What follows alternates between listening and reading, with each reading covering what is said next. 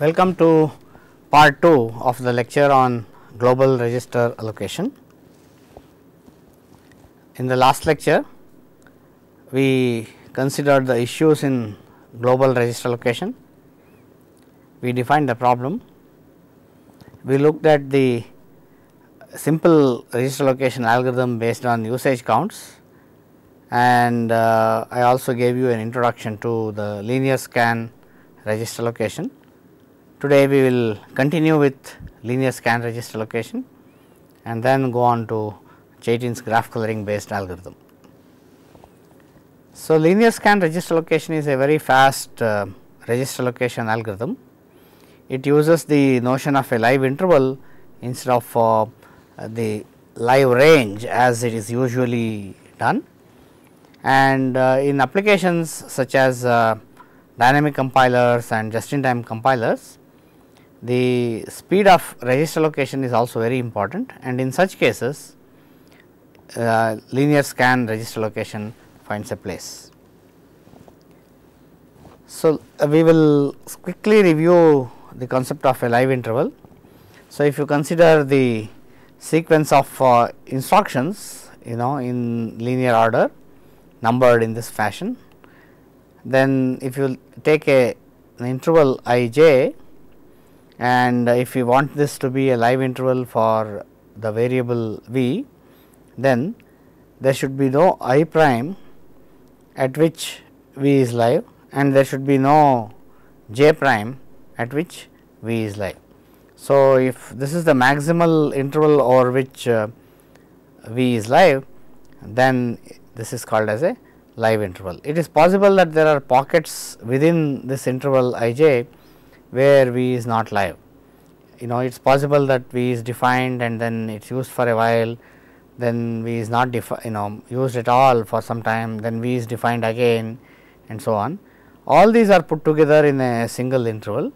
The advantage of doing this is that it is easy to find such live intervals, whereas live we can do just one pass over the quadruples or machine virtually allocated machine instructions and then find these live intervals, whereas live variable and live interval live range analysis requires a complete data flow analysis.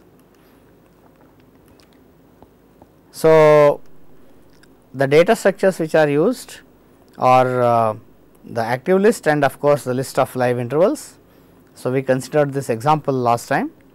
So, the intervals are stored in a sorted order according to the starting point, increasing starting point, and there is also a list of active intervals called active list, in which we store those intervals for which registers have been allocated and are still active.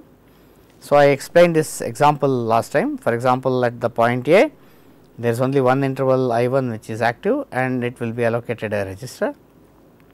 At the point B, I 5 becomes active, I 1 has already been given a register and it is not yet dead, and therefore, we have more registers, then we can give one to I 5 as well. Similarly, at I 8, I 1 is dead, it is not live anymore, but I 5 is still active. So, and I 8 now gets into the active list if it is given a register.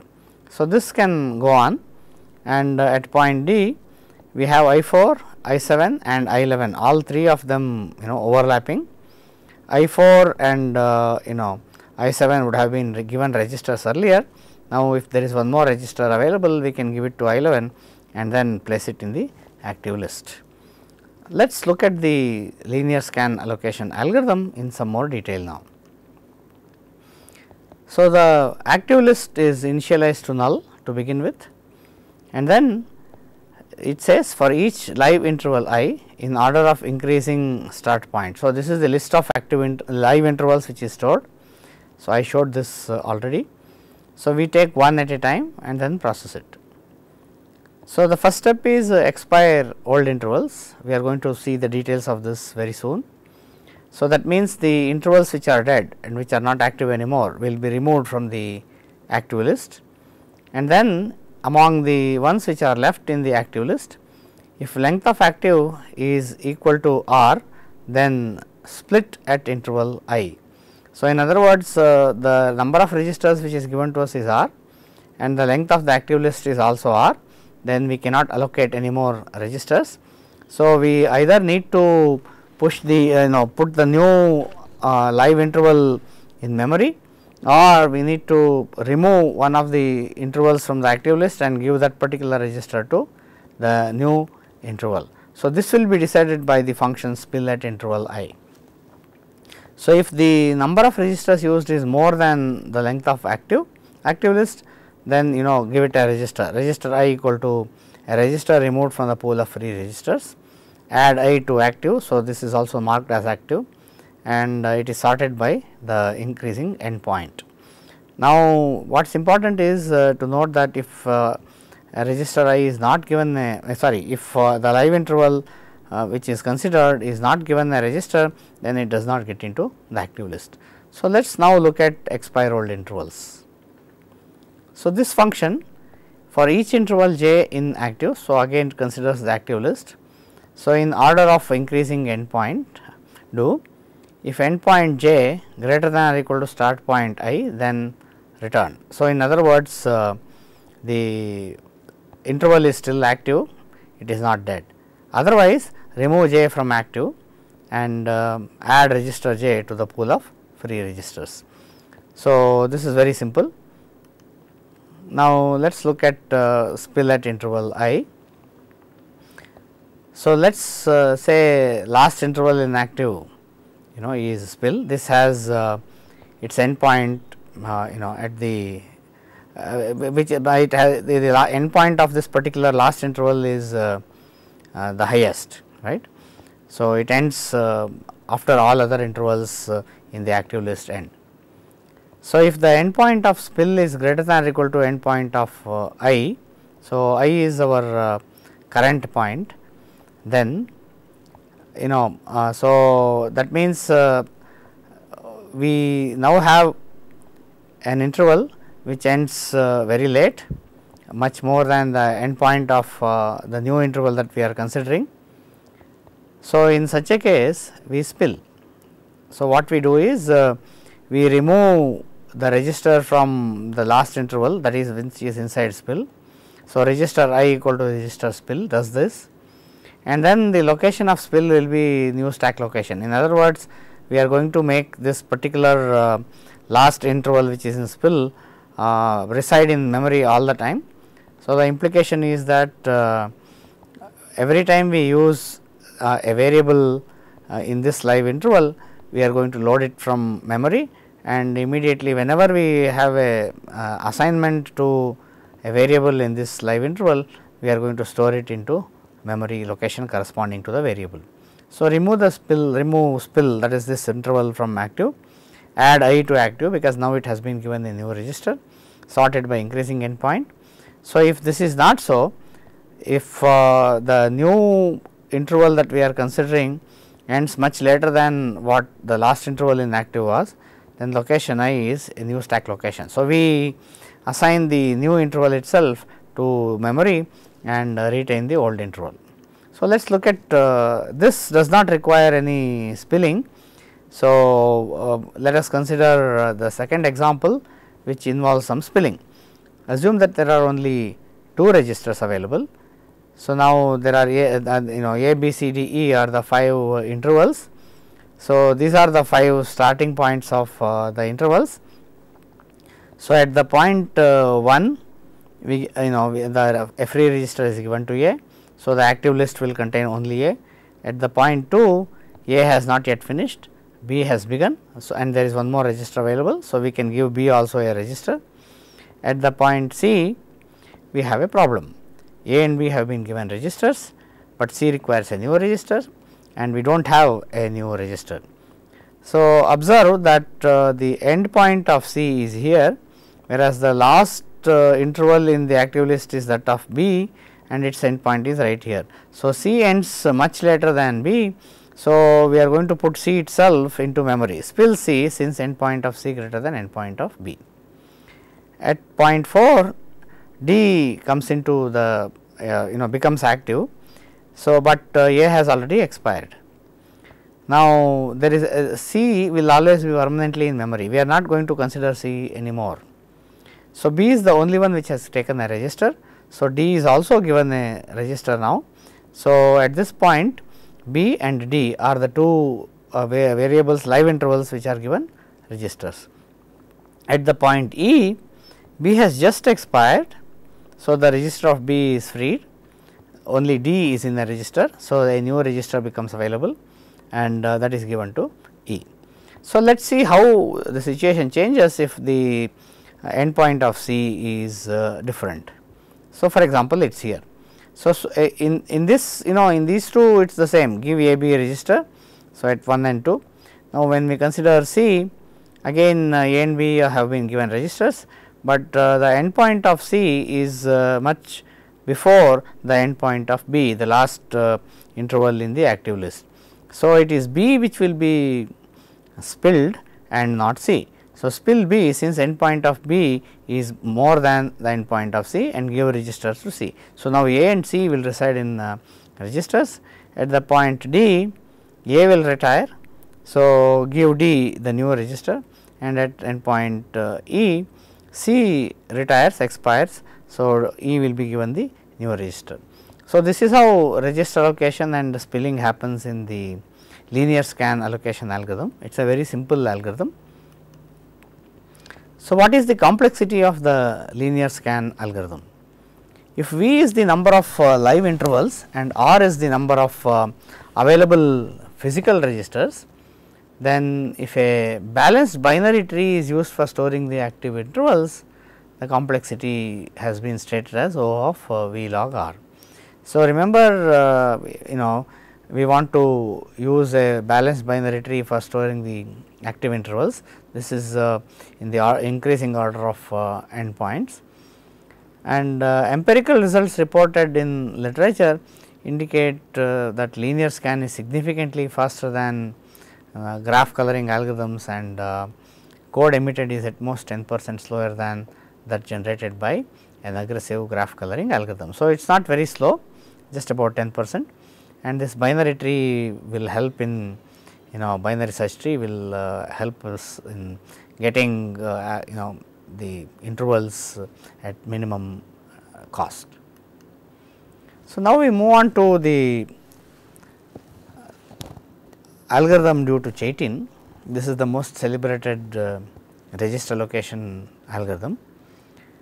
So, what is Chaitin's formulation of the register allocation problem? The problem is actually transformed to a graph coloring problem, and the graph which is considered here is known as the interference graph. What are the nodes in the interference graph? The nodes in the interference graph represent the live ranges of variables, or sometimes called webs. So, we will we already know what a live range is, and we will see what a web is a little later. So, a live range is the set of points where a variable is live. And what are the edges in this interference graph? An edge connects two live ranges that interfere or conflict with each other. So, in other words, if you consider two live ranges, they correspond to two variables. So, we cannot give if the two live ranges overlap, that is they run through the same points, then we cannot give the same register to both the live ranges or two variables. Therefore, they are said to conflict or interfere with each other. Then we put an edge between these two live ranges. Usually, the both adjacency matrix and adjacency lists are required to represent the graph, because manipulations require both representations. After this, what? Assign colors to the nodes. So, we are doing the graph coloring such that two nodes connected by an edge are not assigned the same color. So, this is as usual as in the case of the coloring problem. So, if there are two nodes which are connected by an edge, then we do not give the two nodes the same color. The number of colors available is the number of registers available on the machine, and a k coloring of the interference graph is mapped to an allocation with k registers. So, this is the formulation of the problem. Now, let us see how to solve it. There are two examples here. This graph has 4 live ranges. So, these 2 live ranges interfere. So, they are active at the same time. So, there is an interference edge between these 2, similarly between these 2, between these 2 and between these 2. These 2 live ranges do not interfere and these 2 live ranges do not interfere. So, there are no edges between these. So, it is very easy to see that we can color this with 2 colors. So, these 2 are given in one color and these 2 are given the other color, and there is no violation of the restrictions. This graph is similar to this, it is just that we have added one edge here, one node here. So, this node is connected to these 3 nodes by 3 edges. So, because of that we cannot give any of these 2 colors to this particular node, we need a third color. So, this graph cannot be colored with 2 colors, it can only be covered with 3 colors. Suppose we did not have this particular edge, assume that we did not have this edge, then we could have given this green, right, this could have been colored green, but because of this edge these 2 cannot share the green color. So, what is the idea behind Chaitin's algorithm? The basic idea is that of graph reduction. When can we, what do we mean by graph reduction and how do we do it? So, choose an arbitrary node of degree less than k and put it on the stack. So, the basic idea is if you consider nodes of degree less than k, k is the number of registers or colors available to us, remove that particular node and all the edges associated with it, then continue with such reduction until you cannot do so. So, this process is called as reduction. So, let us see how it helps us. Remove that vertex and all its edges from the stack, from the not from the stack, sorry, this is a slight mistake, from the graph. This may decrease the degree of some other nodes and cause some more nodes to have degree less than k. So, this is obvious, we will see an example soon. So, if you remove a node and some edges, obviously some other nodes will have a degree less now. At some point, if all vertices have degree greater than or equal to k, now there is no way you can remove any node, because we wanted nodes of degree less than k, some node has to be spilled. So, spilling, we will see what spilling is. It implies loading and storing at various points in the live interval, live over range. If no vertex needs spilling, then successively pop vertices off stack and color them in lowest color not used by the neighbor. So, let us look at an example and then see what happens if there is spilling. So, here is the stack, here is a very simple graph which requires 3 colors and these are the numbers. So, node 1 is the only one which has degree 2, which is less than 3, all others have degree 3. So, let us pick one and delete that. So, it goes to the stack, this is the deleted node. Now, these 2 edges have also been removed, that is why they are shown as dotted. So, if you remove these edges and the node, then node 2, node 3 also have degree 2, whereas these 4 and 5 still have degree 3. So, we can delete one of these 2, either 2 or 3. So, let us delete node number 2. So, if we delete that, then the edges corresponding to these connecting the node 2 to 4 and 5 are also removed. So, the graph which is left out is just 3, 4, 5 and all 3 nodes in this graph have degree 2. So, we can remove any one of them. So, let us say we choose to remove 4 instead of 3, why choose numerical order all the time. So, if we remove 4 and the 2 edges associated with it, we are left with 3 and 5 connected by an edge. So, let us remove node number 3. So, we remove 3, then this edge is also gone, only node 5 remains, there are no more edges. So, we remove node 5 the entire graph has been deleted, and the stack stores these nodes in a particular order. So, now the coloring of the nodes of the graph is actually done in this particular reverse order. Now, we will see how that happens. So, there are 3 colors given to us.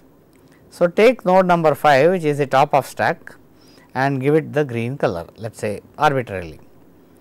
Then you have removed 3 and it cannot be given color green. So, let us give it brown, and the edge between these two is also restored. Then 4 is removed from the stack, the edges of 4 are also restored. 4 cannot be given these two, any of these two colors. So, it is given a new color, and then we remove node 2, its edges are all restored. So, once we do that, we check the neighbors, so which are 4 and this particular 5. So, we cannot give either this light violet color or this green color. So, we will have to give it a different color. It is not connected to this particular node. So, we can give the brown color which is remaining free. Now, we add 1. So, 1 is connected to 2 and 3. So, we have to give a color which is different from that of 2 and 3. So, we just chose to give 1. We could possibly have given it green also.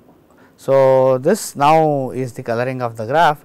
So, that means we can give the registers corresponding to these colors to these live ranges and appropriately modify the program corresponding to it.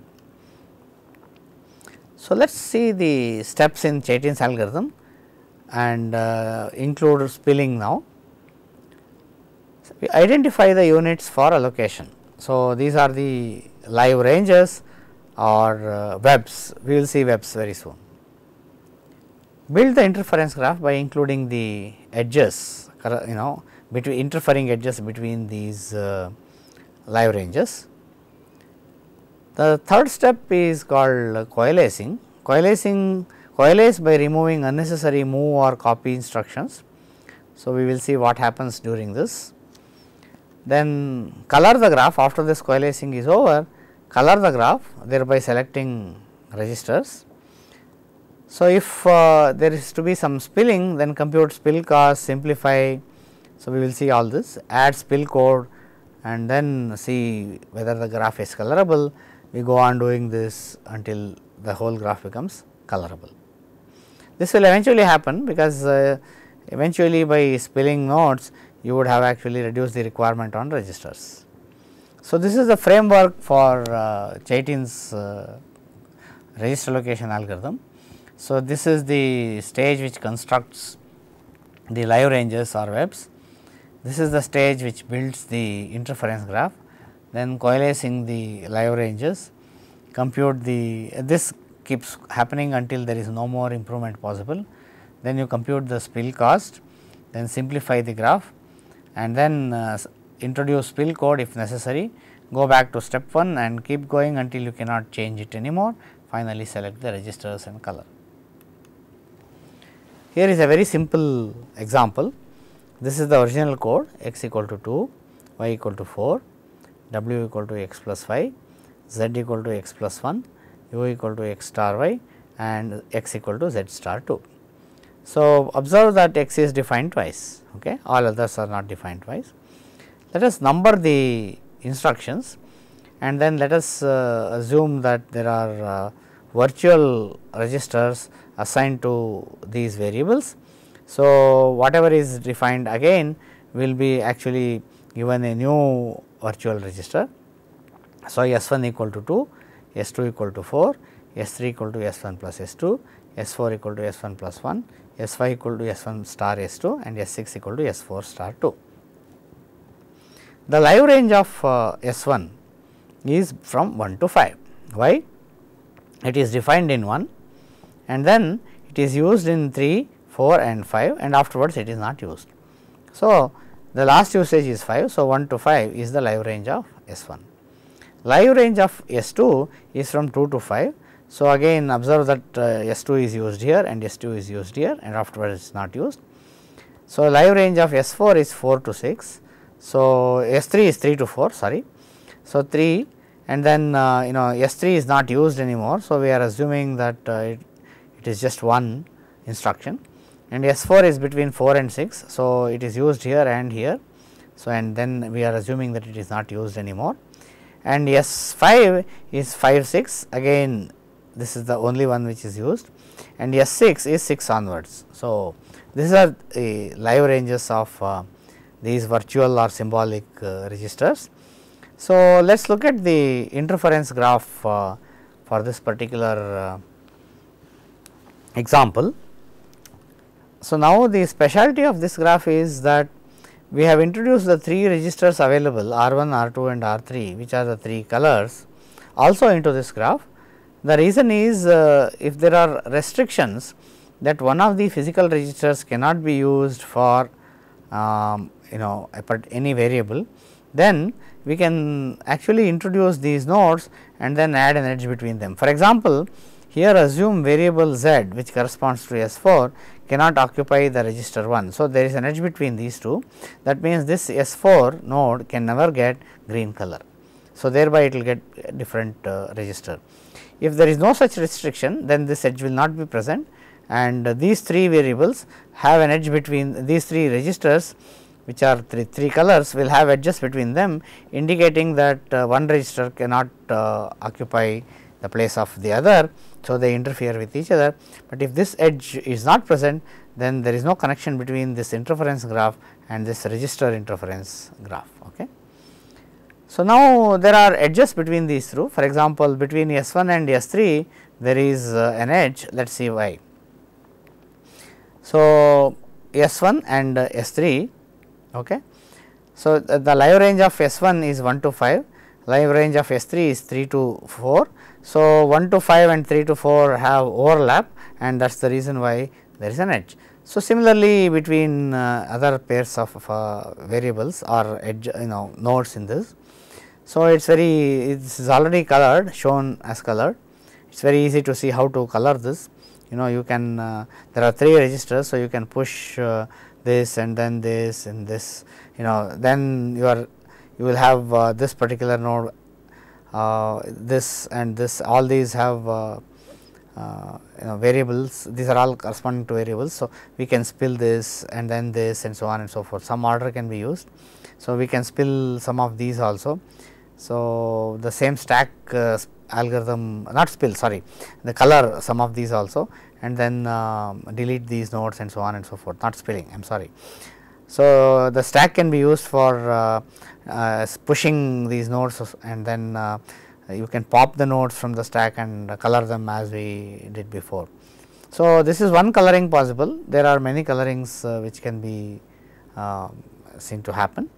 So, now 3 registers are sufficient and no spills are necessary in this particular code. So, nothing more to it in this example. Now, let us see what webs are, because these are slightly more complicated than live ranges. Say the definition points and the use points for each variable, let us say, are assumed to be known. Okay.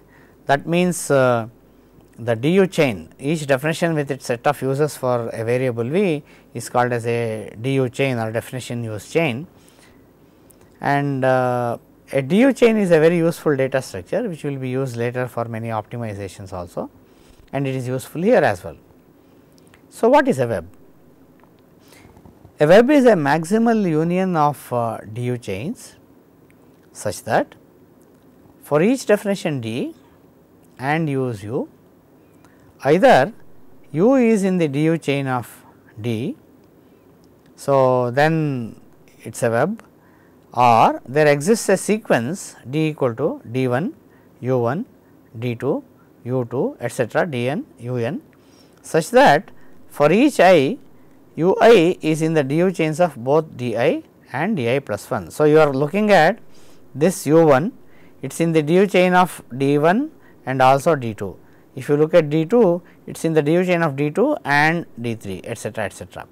So, except for this Un, every one of the others will have such DU chains before and after.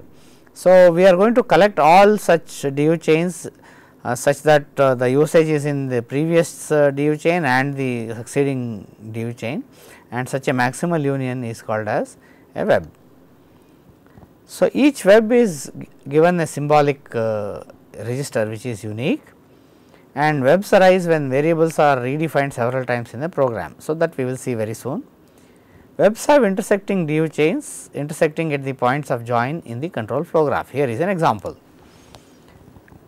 So, there is a definition of the variable x here, there is a definition of the variable x here also.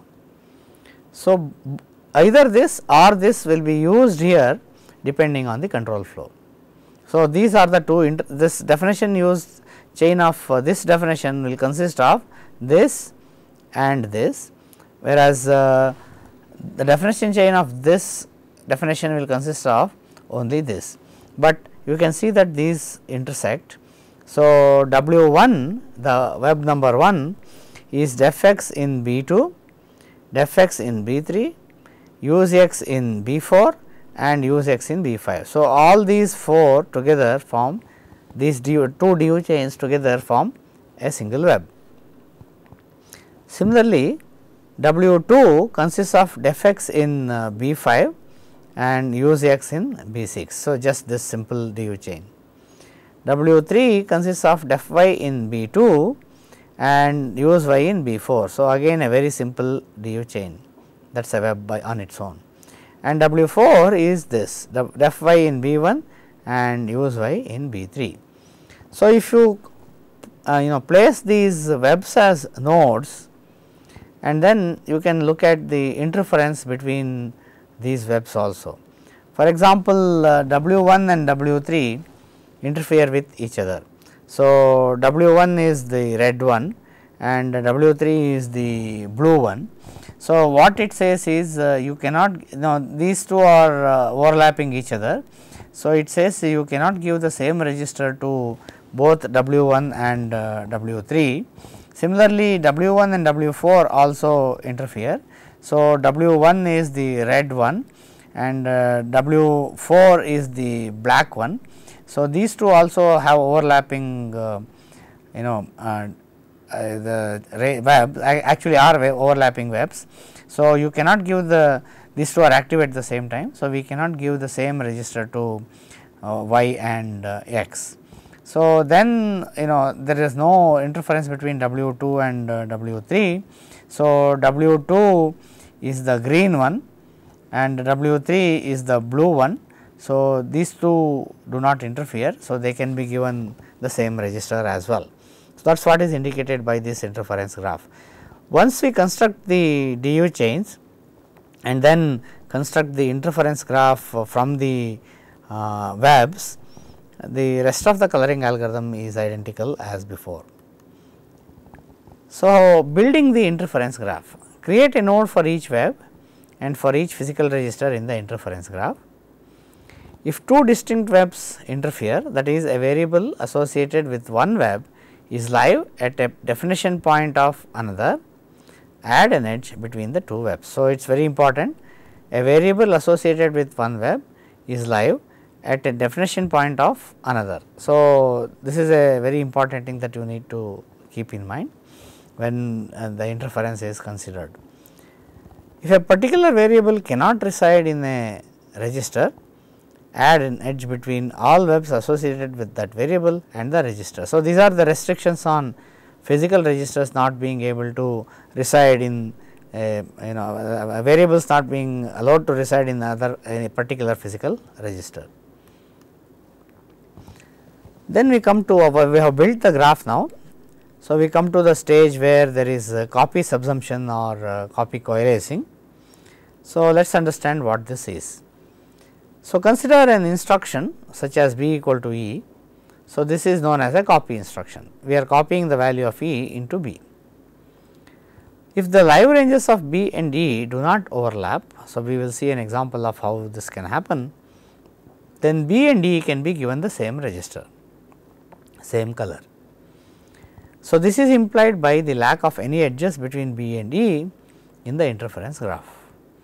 So, now the copy instruction can be removed and we can merge the two nodes B and E into one node, and the edges corresponding to both of them will be attached to this particular node. So, let us see an example.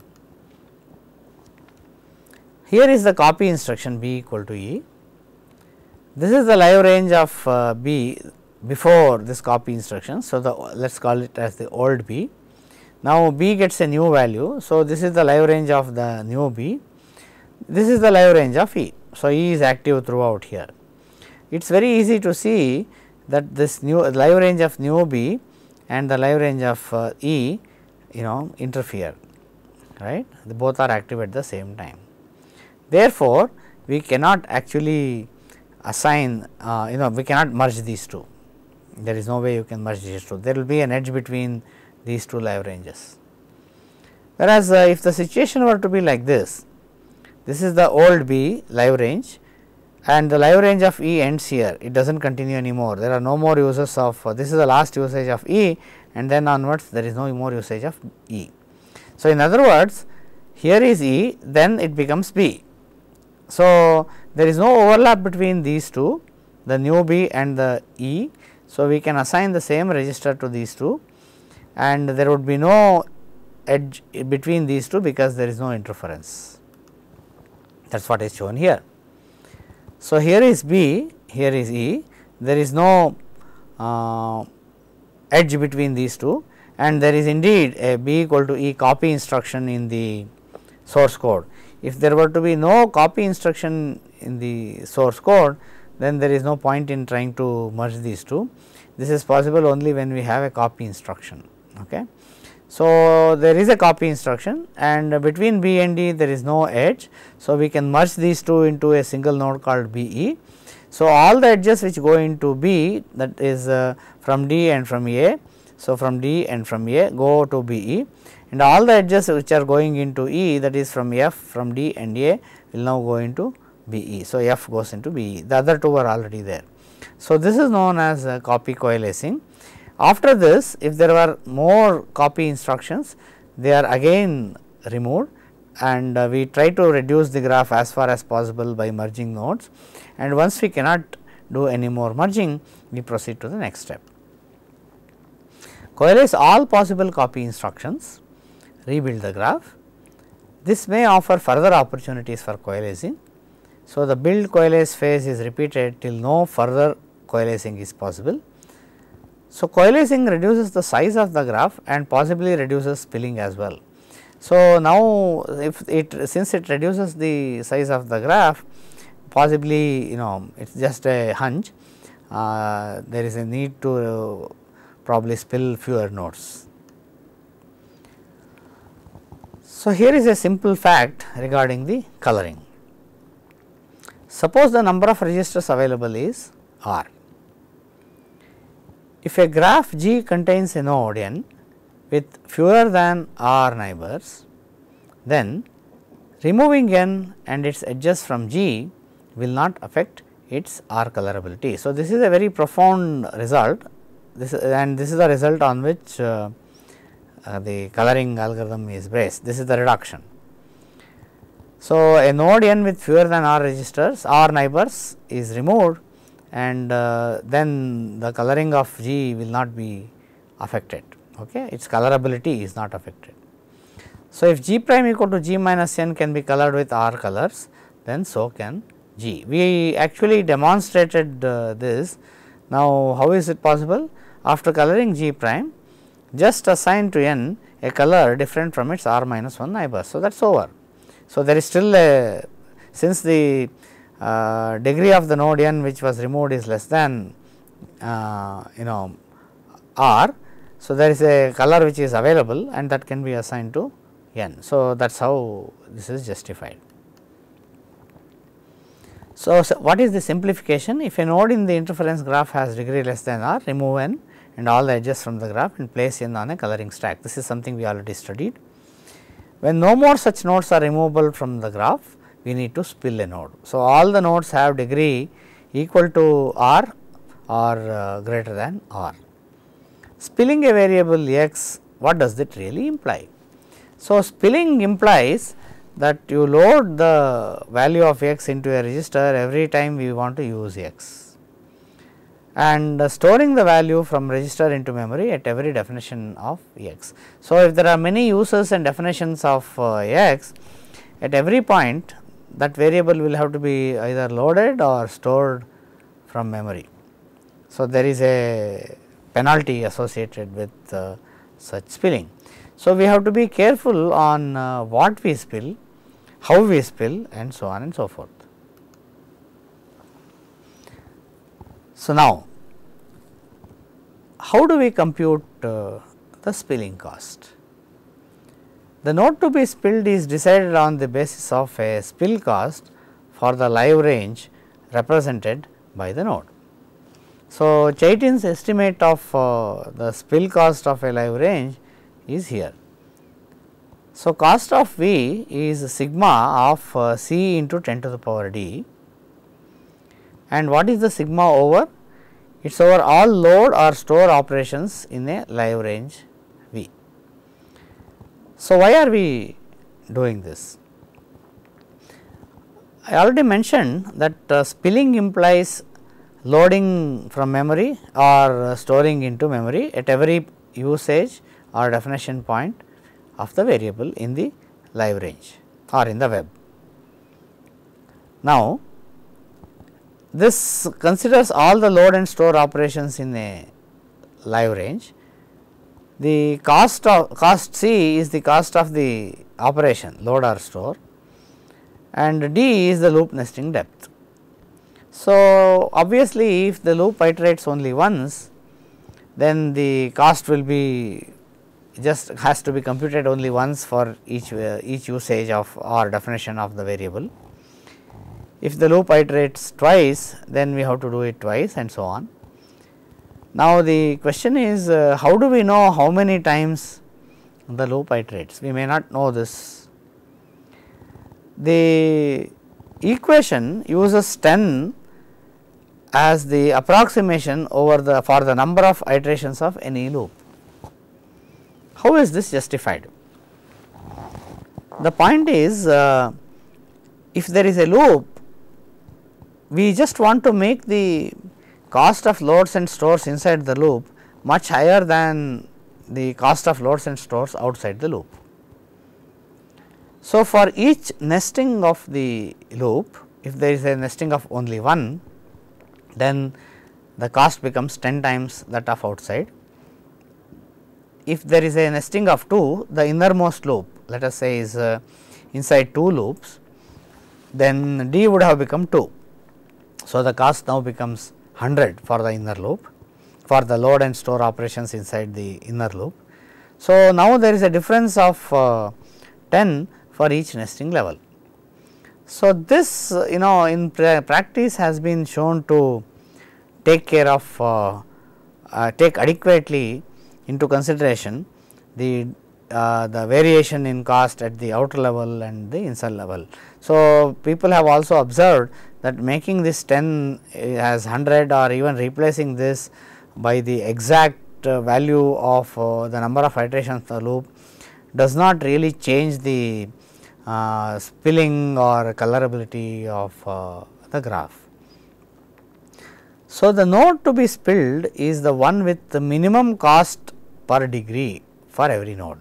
So, we compute this cost for every live range or node, and then compute the minimum cost per degree. So, degree V is also known. The idea is what is the degree? For example, it interferes with many live ranges. So, there are as many edges as the number of live ranges which interfere with it.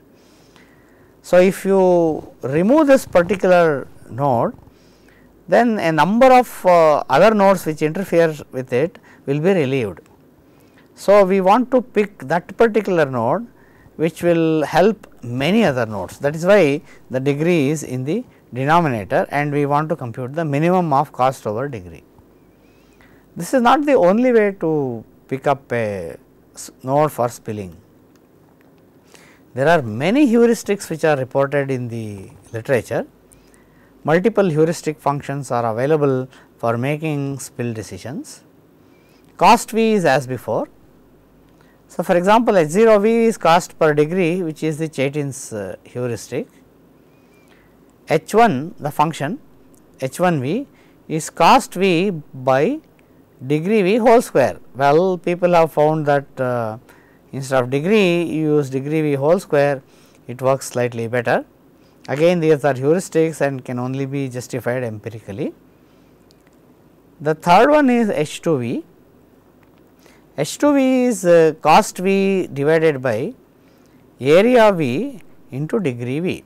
So, this needs some explanation. And the fourth one is H3 V equal to cost V divided by area V into degree V whole square. So, this thing multiplied again squared. Okay. So, what is area? Area V is width of V comma I multiplied by 5 to the power depth of V comma I. So, and what is I? All instructions I in the live range V.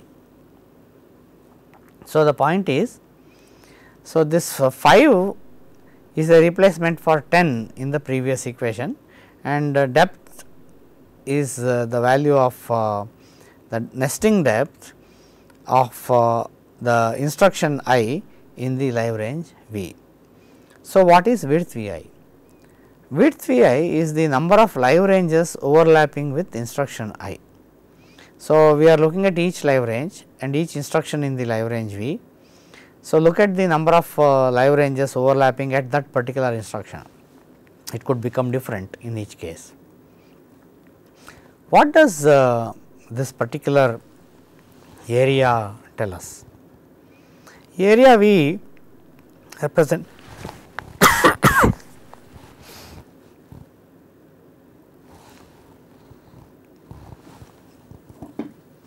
I want to stop for 1 minute. Yeah, no problem.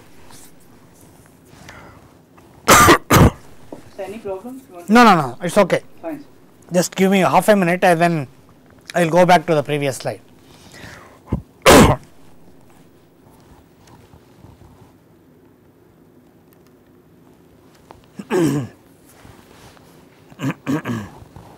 Okay. Can I begin? Yes, sir. Yes.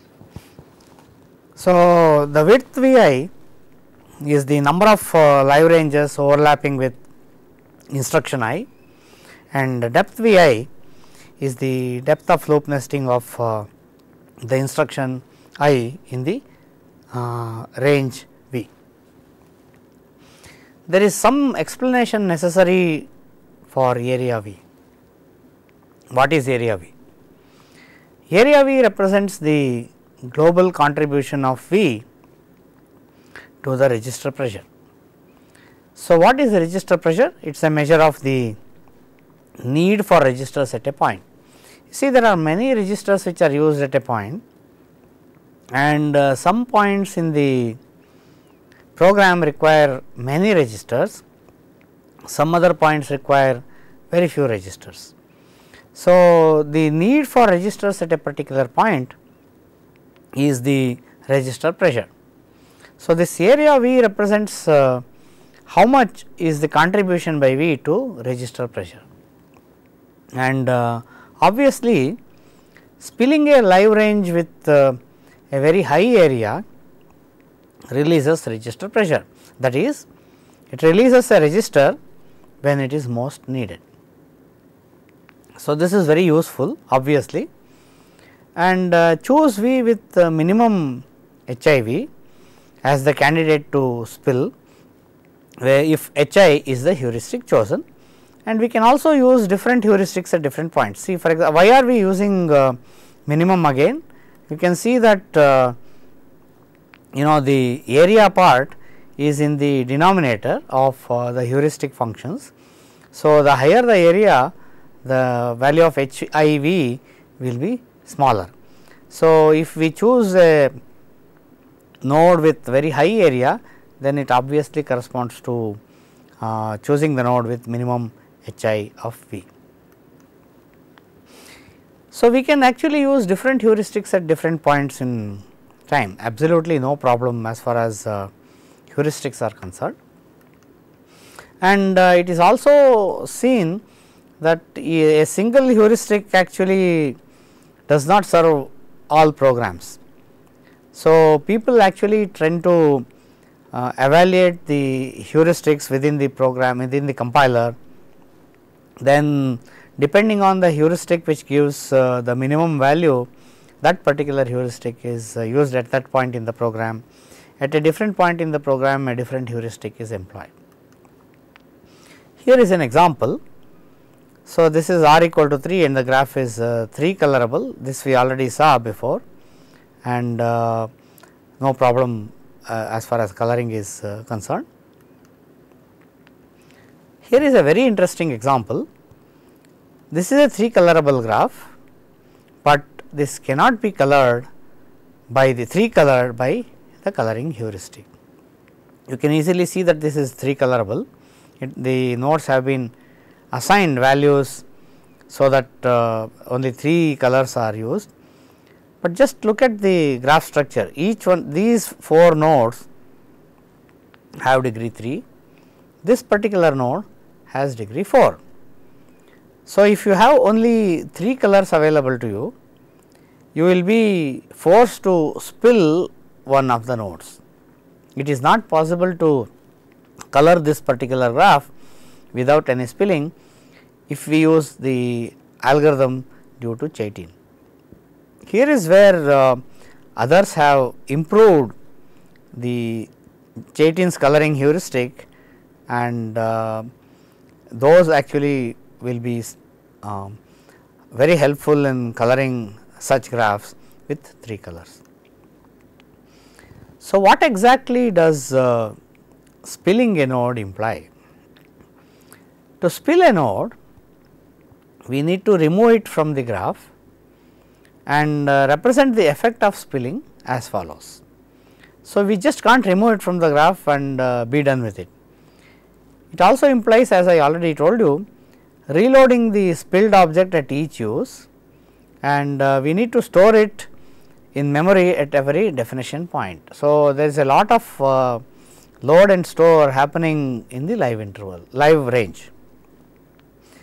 So, this set of loads and stores actually create new webs. We will see what happens. So, live range and web has been used interchangeably in my lecture now, because once you create the webs and the interference graph, there is no difference as far as the algorithm is concerned. So, the spilling creates new webs with small live ranges, but which will need registers.